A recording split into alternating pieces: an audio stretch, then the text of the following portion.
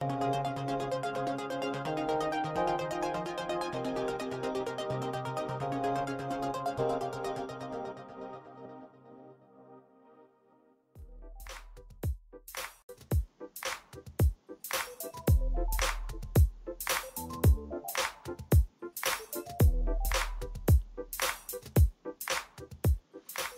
there, this is Tony Nicole welcoming you to the red carpet. I was straightening up around my place and I found a whole piece of foam board. And I was like, oh, how exciting. Let's see what we can make. So I put together this Canopy Daybed and I wanted to show you how I did it. But first, I'm going to ask that you please subscribe to the channel and click that notification bell. I'm scrolling some of the items that we'll need. Of course, we're going to need our foam board. We're using the wooden bamboo skewers to help create the canopy and some other stuff. So I bought a new tripod for my camera and the size of the box was perfect. So it inspired me to use that as the kind of the model for our daybed. So I am going to use a light pencil to trace out each side of the box. Then we'll carefully cut out with an X-Acto knife. So I'm going to take the two shorter sides, they're going to be on the side.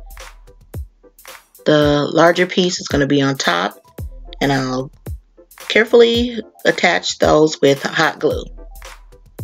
Then I cut out two more of the side pieces, and those are going to be on the ends. But before we glue that on there, I'm just going to measure off a ½ inch at the bottom, because when we add those, we're going to lift it up to that line so that our daybed can stand up.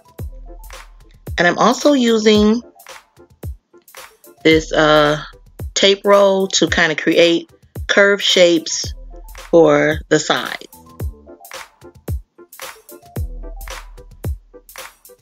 Here's our curved shape, and we're going to carefully cut that out with our X-Acto knife and glue those on. Then we'll use that last piece, and when we cut out all four sides of the box and put that on the bottom. I had some spacing issues, but that's okay, because when we put our cushion on there, we're going to use our foam as a cushion. You could also use sponge, but first we're going to cover it with felt. So here it is, and it kind of looks like a church pew. But from here we'll use our bamboo wooden skewers, and very, very carefully, because it has a pointed end, we're going to push it through the foam. You have to be really, really careful, because you don't want the skewer to actually penetrate through the foam and stick out.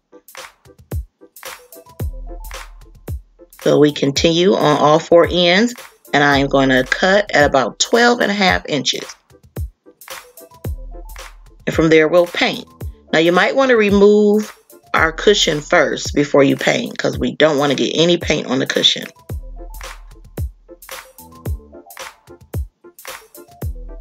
So I cut out some more thin strips of craft foam.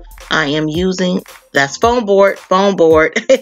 I am using a pen to create a little hole, push it through the tops of the wooden skewers, and then we'll hot glue the short pieces on the sides. And lastly, we're going to use tulle to drape across the top. And here is our quick and easy Canopy daybed.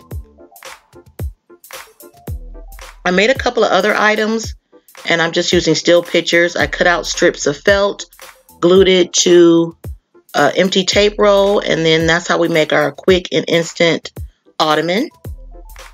Next, I made a little sign or a picture.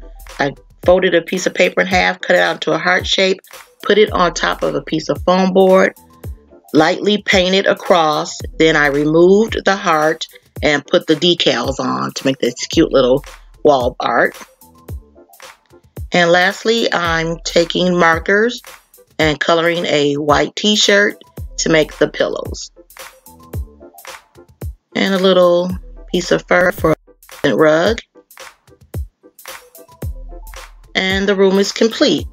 Super cute, super quick, not that complicated. I hope that you guys enjoyed the video. You're all so very awesome. You see, I'm kind of acknowledging my friends that are celebrating the month of June. You guys are awesome. I love you so much. Thanks again for watching. You guys are the very, very, very, very best. I love your comments. I love to hear from you. You can reach out to me on Facebook, Instagram, or Twitter. Again, your comments are the very, very best. So since this is a rainbow theme, I want you guys to put your favorite color in the comments. Let me know. And for leaving a comment on the last video, we're going to officially welcome Yvette Irwin to the red carpet. Thanks again for watching. And remember, it's more fun to make it.